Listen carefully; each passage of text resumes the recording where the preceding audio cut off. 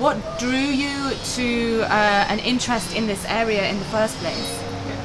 Actually, 2 years ago at work, I came across this case of my colleague. She was like abused by her husband, and it was really hard because this is the first time I came across a case like this.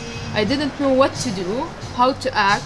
I tried talking to her, I tried helping her, but she wouldn't accept help. And I didn't know any places or locations in Palestine that could help contain women who are abused.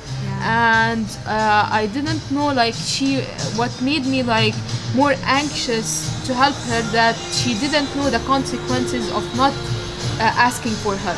Okay. So it motivated me more to know more about other women's cases of abuse, and doing so and hearing the case of Isra Garib made me more wanting more to help, or wanting to raise more awareness about the issue.